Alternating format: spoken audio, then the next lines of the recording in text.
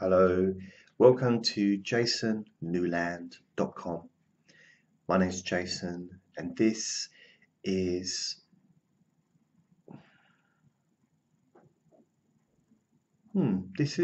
a session. It's a video.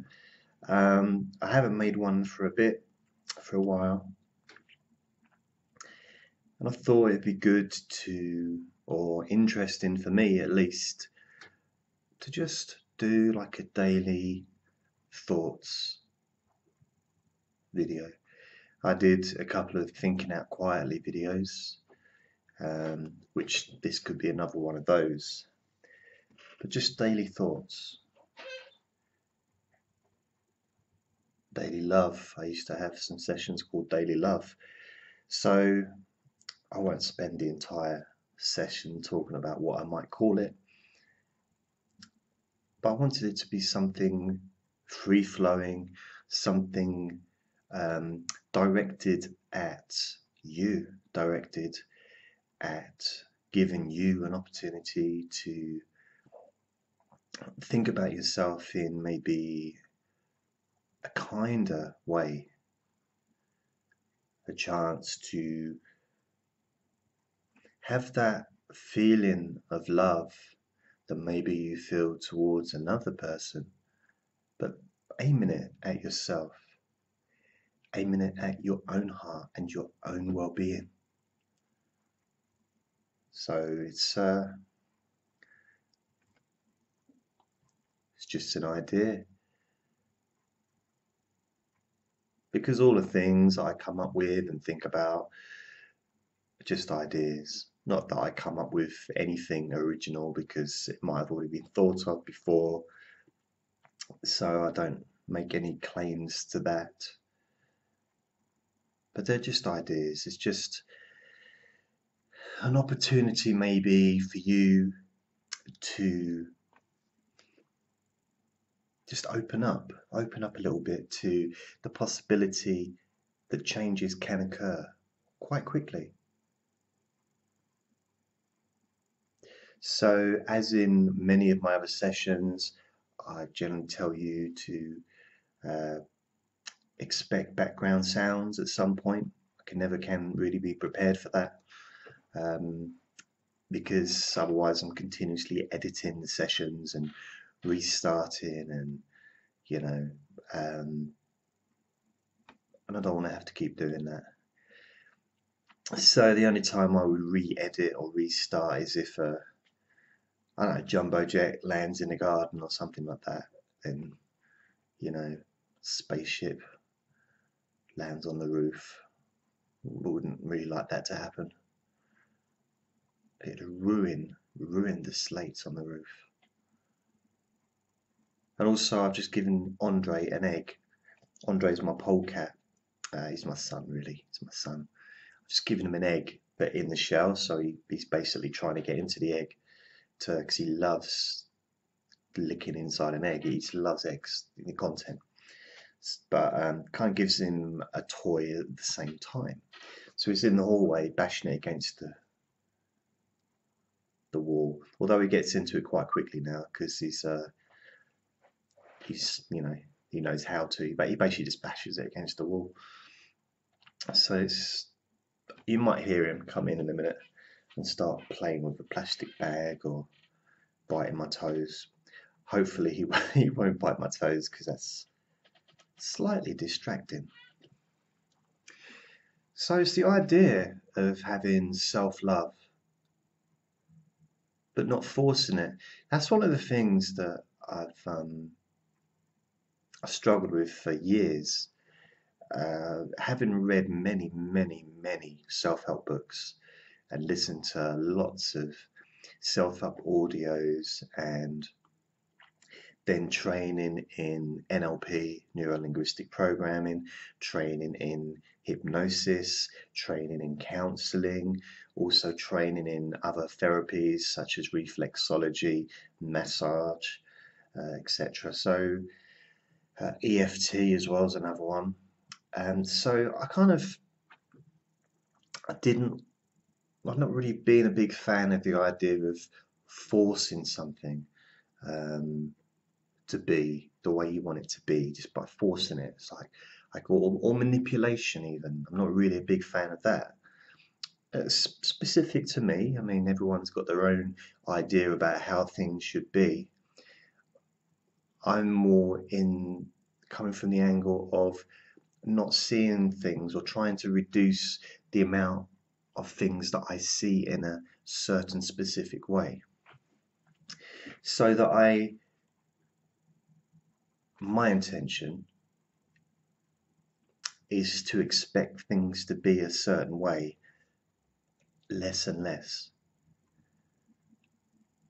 I hope I explained that correctly. So I have less of that ideas in my mind of it should be this way, that should be that way. You should be speaking like this. If you're in a relationship, you should both be holding each other's hands like this. Those kind of limited ideas and thoughts, in my experience, are not helpful and may be useful for children to learn how to behave socially and to grow up and, to develop.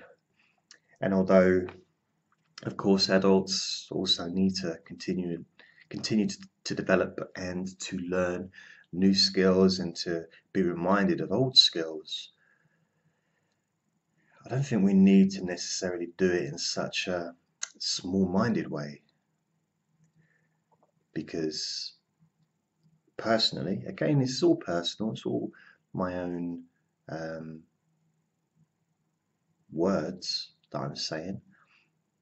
I don't represent anybody else. I don't expect you to agree with me, and I don't need you to agree with me. But you may decide to give it some thought. Think about it. Just, ponder, maybe. And start to think, you know what? What would your life be like if you had less of that limited thinking? How much more relaxed will you be from now on? Now you've decided to make some changes and allowing those changes to naturally happen. Because sometimes you really don't need to do much. It's a case of just allowing those changes to happen. It's like opening yourself up to the idea, being willing to absorb the suggestion of possibilities that maybe life will be easier when you've not got this set structure of it should be this way, people should talk that way, people should dress in a certain way, those kind of things. Because ultimately, what does it matter? I mean, really, what does it matter if someone walks down the street dressed as a giraffe?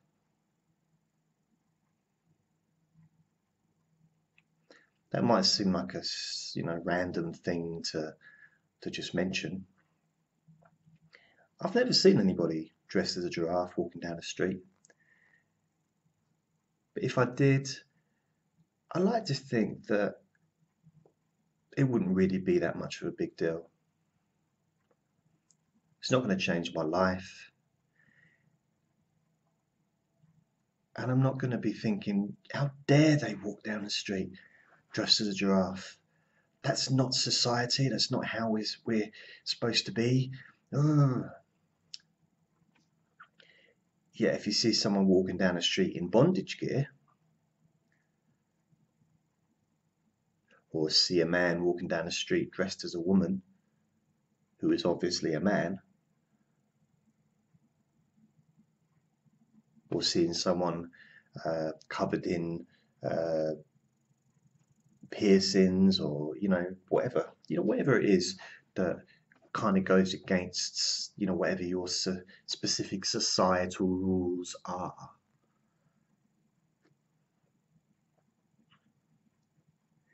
then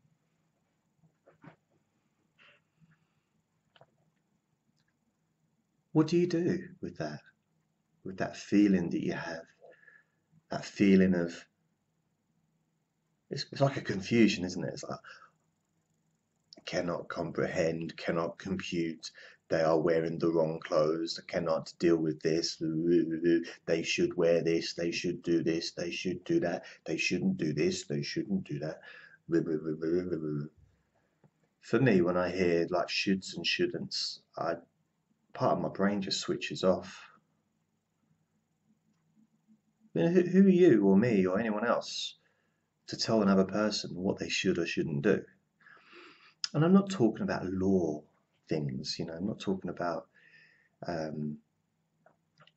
basic things that are obvious. I mean, to be fair, why would someone need to be told not to steal? We all know not to steal. No one needs to be told not to murder. We all know not to murder. We know not to abuse others. We know that. It's there, we know. Anybody that does that, generally, I'm going to say generally because it's kind of the occasional person, but we know that stuff. We don't have to have a big, massive set of rules that are like continuously bombarding us when we already know these things. Of course, we need the laws, you know, about those specific things I was talking about, but Andre's coming in now. So, it's gone away again. So this has been something that I've been thinking about for years and years and years. The whole idea of minimizing and reducing the amount of fixed thoughts that we have in our minds, where you could really just think differently and allow yourself to have the opportunity to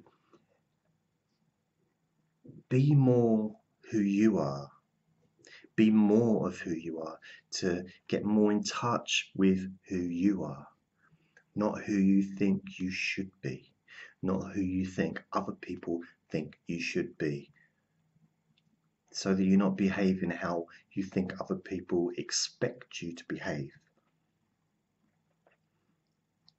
And again, I'm not talking about ignoring the law or any of those things. I'm talking about general human feelings and being yourself. You know, having your own opinions, having your own thoughts, original thinking. I wonder what that would be like if we all did it more, if we all allowed ourselves to actually challenge the thoughts that occur in our minds. Challenge it every day. I don't mean in that way, I don't mean challenge every single thing that comes into your mind, because that's just painful. Why would, you know, give yourself a break? That's like being in a relationship with someone that hates you. I mean, that's horrible. There's no point in that. But challenge the big things. Challenge the things, you know, the shoulds and the shouldn'ts. Challenge those things that are limiting your life, your pleasure, your happiness. And how do you do that? One day at a time, I say. 1 minute at a time. One thought at a time. It's a gradual process and can be an instant process, both at the same time. Because everything that changes moves you forward towards the next change. So there's lots of opportunities to really make a change in your own life, to make a difference in your own life. And this does, will be a domino effect where other people's lives will also be affected in a positive way.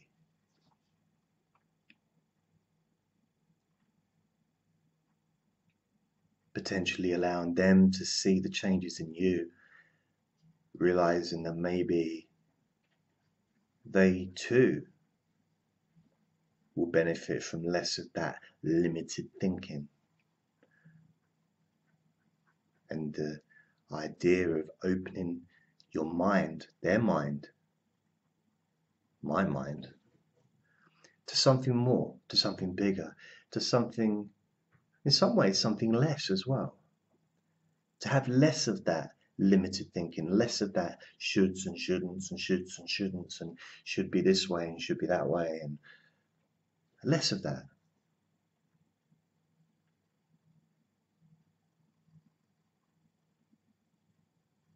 Because then the brain changes, the mind changes. There's no choice, there's no option, it just happens. It's no big deal, it just happens. There's no fireworks or balloons or planes doing somersaults, nothing like that. It just happens naturally. There's no big tune in the background going no, none of that. That wasn't a very good tune, I admit. I apologise. Well, I'd probably hit top 50 if I really worked on it hard. Got a professional producer in. But hey, let's not concentrate on the tune. Let's concentrate on your mind. My mind. Everyone's mind has the ability to change really easily. Seriously, I can't even express how easy this is, because it's happening anyway. It's always happening, even when you don't want it to happen, even when you're holding on to something that feels so good. It doesn't last. Nothing lasts. No feeling lasts. You can have the best orgasm in the planet, but you can't keep it going forever. At some point it's going to subside and you're going to have a sandwich or a bar of chocolate or something. But I'm just saying, it doesn't last. No feeling lasts. Nothing. And it's good to remember that when it's maybe a feeling that isn't very nice. It won't last. Nothing does. Which means we are continually changing. And I was going to add all the time there, but the words continually pretty much covers all the time. We're changing. So what can you do with this? What can we do with this? So you've got the fact that we're constantly changing, always changing. We also have these limitations that we try and hold on to stop that change, because we're enjoying the pleasure. Maybe we're enjoying being miserable for whatever reason. Some people like being the comfort of knowing a specific feeling. Whatever that feeling is, sometimes it's just feels comfortable just to know, just to, even an uncomfortable bed can feel comfortable sometimes because you're used to it. Doesn't mean it's healthy, doesn't mean it's good, doesn't mean anything, just it is what it is. So to learn a way of letting go of things that are no use to you. But you also have to open up that part of you which lets go of things that you enjoy, the pleasure, because you can't hold on to that either. So to get yourself primed into that mentality of actually accepting that things change and that you're okay with that, you're all right with that. You accept that things are going to change. You accept that the good stuff's going to end, the bad stuff's going to end. And you also, when you look at it from a different direction, you might think, maybe I'll stop calling that good and maybe I'll stop labeling that bad. Maybe I won't add so much emotion to either of those feelings because that's all they are, feelings. Do we need to label feelings anything?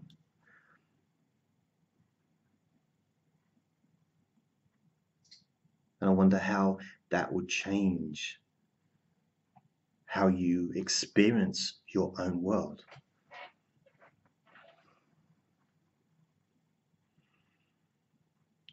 So that's the end of today's session. And I will do another one tomorrow. So please subscribe to my YouTube channel if you like what I do. And all of my sessions, all of my videos are on my website, jasonnewland.com. They're all ordered and categorized so that you can actually find what you need. Thanks for watching. Bye.